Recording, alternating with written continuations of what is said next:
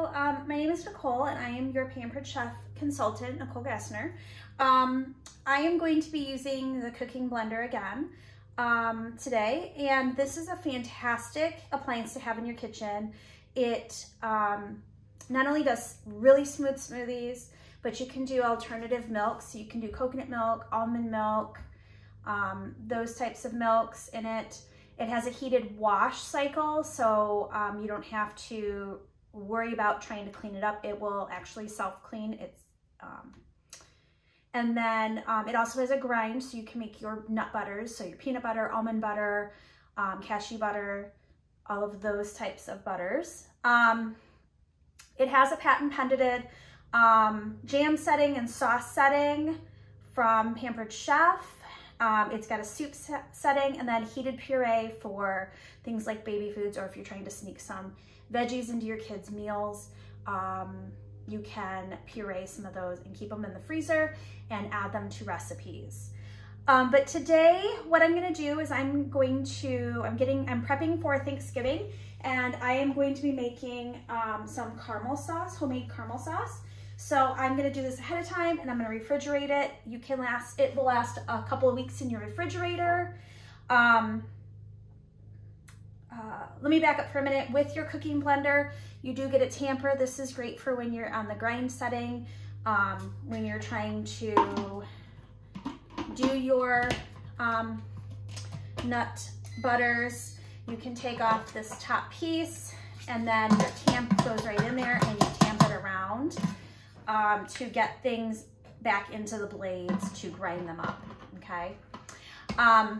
Today, and you'll notice that you hear when the lid is latched, it does ding and let you know. It will not work unless the lid is attached. And so that's a nice safety feature for this as well. You don't have to worry about blending things without a lid on. So today, to get started on the caramel sauce, what I'm gonna do is I'm gonna add in, I have 1 cup of light brown sugar. So I'm gonna go ahead and add that in. And I love these, this is the small scraper from Pampered Chef. It's got kind of a bowl shape in it so that you can really scrape things out. I use this 9 times out of 10 in my kitchen. It's my go-to scraper. It's the mix and scrape is what it is, and this is the small. They also have a large and a mini, and I use all of them, honestly. So I'm adding the brown sugar, and then I'm gonna add in a 1/2 cup of heavy whipping cream. And you'll notice that I am using this measuring cup from Pampered Chef. And this measuring cup is fantastic because as I'm measuring, it's the Easy Read measuring cup. And as I'm pouring, I can see right here, I can see how much I'm pouring in. So I don't have to bend down and stoop down and hope I'm getting the correct measurement. I can just set it on my counter, pour things in, and get the correct measurements, okay? So I'm adding in a 1/2 cup of heavy whipping cream into my blender.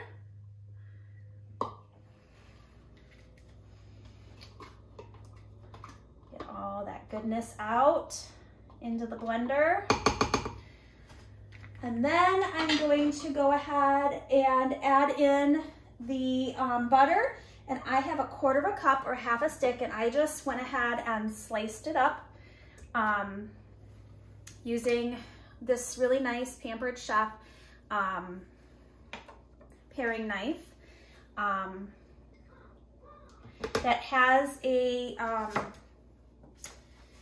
it has a really nice case that goes ahead and sharpens your blade for you. And then it's also child-proof. So if I do that, then my children can't get at my blades, and it does sharpen it. I've had this for a really long time, and I just love them. In fact, I love all of my Pampered Chef knives that I've ever gotten from them. I want to say the Santoku knife is probably my very favorite. because it just is really nice feeling in my hand and I just love it. Then I'm gonna go ahead and add in vanilla extract. I make my own, but Pampered Chef does sell during the holidays. They sell a really nice double strength pure vanilla extract. Being that it is double strength, you could use just about half of whatever the recipe calls for, but I love vanilla, so I usually just put in the full amount. And this is just some that I've made myself with vanilla beans and vodka. And if you're interested in that, please comment below and I can do a video on that as well. So it says 1.5 teaspoons. This is my teaspoon measure from Pampered Chef. I like the oval shape that it has because it fits right into spice containers. I don't usually measure my vanilla, but whoops. We'll just, there we go, 1.5 teaspoons. And because that was a half a teaspoon measure, that's why I did it so many times. And then I have salted butter, so I'm gonna leave the salt out. I don't usually put a lot of salt in things. You know what? I do like salted caramel though, so maybe I'll put a little bit in. I don't use a lot of salt in cooking, but I will put a little bit of salt in there because I do like salted caramel. And then the other thing is cinnamon. And Pampered Chef during the holiday season sells a fantastic cinnamon. It's called I'm not gonna get this right, Cortagini cinnamon. It is a great flavor, and so if you're looking for cinnamon, you can also get that from us. What I'm gonna do is put on my lid though. If you heard that, did you hear that? That tells me that it is latched and ready to go. What I'm going to do is just cook it on sauce, okay? So I'm gonna turn my knob until you'll start to see like smoothie, alternative milk, grind, heated wash, soup, heated puree, jam, sauce. So sauce is automatically programmed to come to 176 degrees. And so I'm gonna hit the center button. It's going to heat and then it's gonna blend, which will then stir, and it will continue that process until it reaches 176 degrees. Once it reaches that, it'll tell me to add. At that point, I will add in the cinnamon and I'll press the wheel again and it will mix that in for me and continue to heat it to 176. When it is done, it will tell me that it is finished, and I'll come back and I'll show you what the finished product looks like. All right, so it just hit end. It beeps to tell me that it is over, as you can hear, just like that. And it will continually beep until I turn it off to let me know that it is done. To lift off, you're gonna hold the base, you're gonna lift up on this end and then pull off, okay? I'm gonna go ahead and open it up. So I have beautiful caramel sauce. It is extremely hot, so be very careful. It is bubbling because it has heated it to the setting it needs to. I'm gonna actually put it in this squeeze bottle because, and I just washed it out, because of the fact that I want to, on Thanksgiving, I'm going to let this come back up to room temperature and I'm gonna squeeze it over top of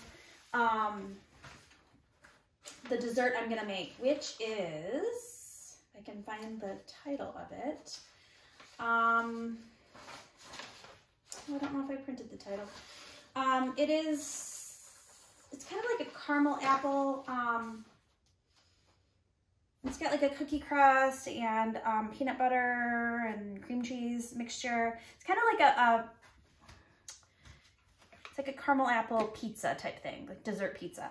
And then over the top, I'm gonna drizzle caramel over it. It smells amazing. I'm just kind of letting it cool off for just a second before I put it in here. I don't want it to melt my bottle because it is very, very hot. And then don't worry about cleaning this up because this blender has a self-clean option, and so that's what I will be using. Hopefully it's cooled down enough. And then, so I'm just gonna pour it into my bottle here. Hopefully, I'm thinking just, well, I guess I'm gonna have to use both bottles. I was hoping that it would fit in one bottle, but it does look like it's gonna need the other bottle, which is fine. This can also be an ice cream topping. This would go great on a apple pie for Thanksgiving or Christmas. Oh look, it almost made 2 bottles. This, I tested to see how the capacity of these bottles, they were 1 cup, so I was thinking that it would just fill 1, but actually it filled 2 containers. And so I might just leave the tops off of them, but this is a squeeze bottle so that I can squeeze it right onto my dessert. So I'm probably gonna just set them off, let them cool for a few minutes before I top them. To clean this out, all I'm going to do is add in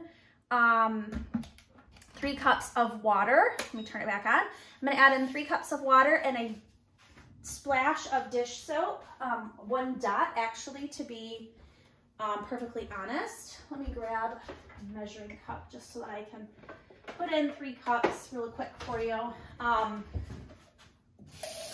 of water. I'm not even using hot water. I could use hot water. It doesn't matter. It's going to heat it anyways.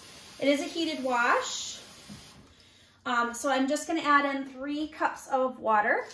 You can also measure it on the side of the container.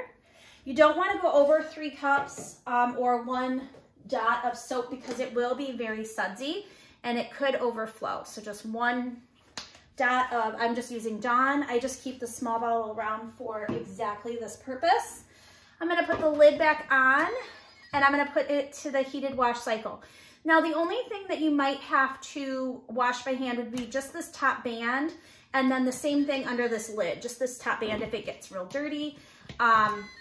Same thing with this piece under here. Sometimes it gets up into that and you'll have to wash that part by hand, or just wipe it off by hand with a sudsy towel before you rinse it off. So once it's done with its heated wash, then you rinse it out and you dry it off, and that's it. And then you put it away. So now that I've got my water and my soap in here, I'm gonna go ahead and move it over to the heated wash here. It is going to heat up the water to 140. It will beep when it is all done. I'm gonna hit the go, and then it's going to spin, heat, and then it'll spin all the way clean. All of this will be clean, and I will come back and show you what that looks like when it's all done.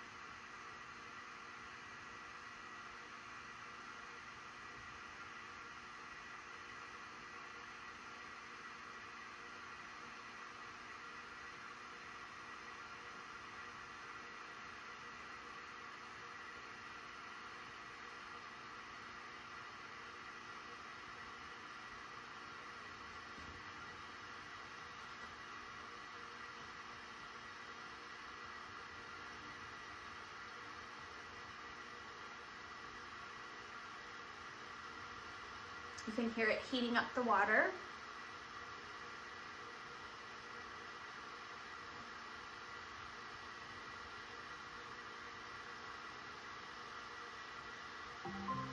It's 127 degrees.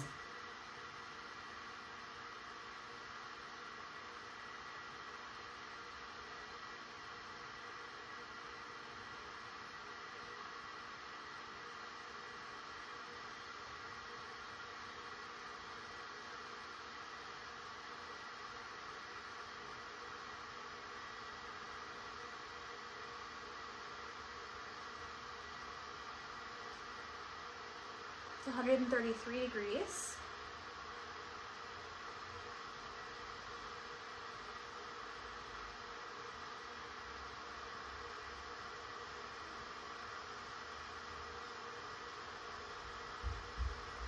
And 36 degrees.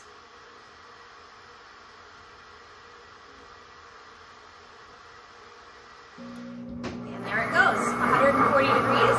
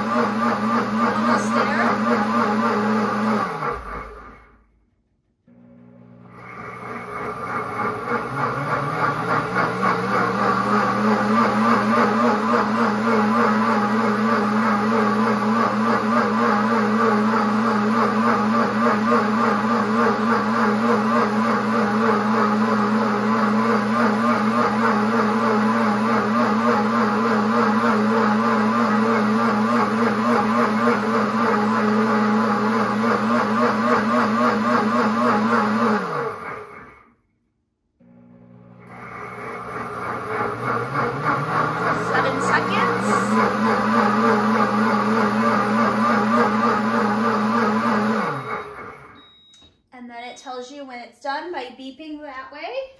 And as you can tell, it looks pretty good. Says that when you take it off or when you take the lid off. And then if you look in there, you can see all the suds, you can see the steam. Now I am gonna have to clean this little piece off. But all I'm gonna do is I'm gonna dump it out and I'm gonna rinse it. And then I'm gonna have to take my little scrubby for that one little area.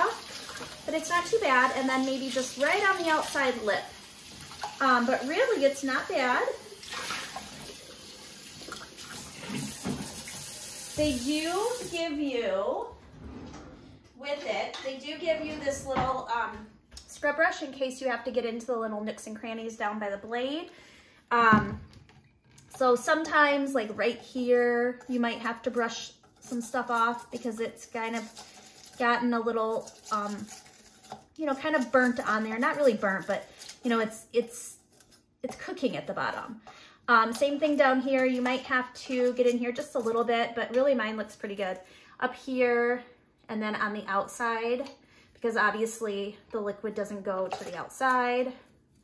And then right where the lid is, but that's it.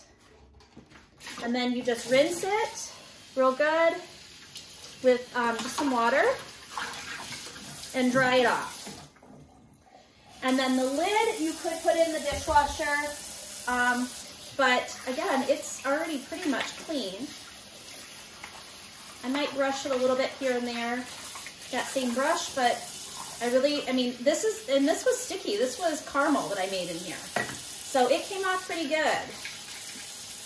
Smoothies, no problem. I do not have to do any kind of scrubbing. Cranberry sauce, maybe just a little bit on the lid and right where the lid hits, but that's pretty good. And then you just dry it off, inside and out. Make sure that, again, you don't submerge it in water. This cannot be submerged in water because this is the electronic piece.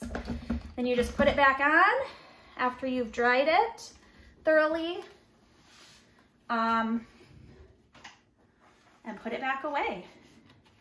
And because I use it so often, I just kind of leave it right on my my counter. And that is it. Turn that off, wipe everything down a little bit, and away it'll go. Let me know if you have any questions. If you'd like to host a party, that would be great. We can host virtual parties. Just let me know. I'd love to be your consultant. Thank you for joining.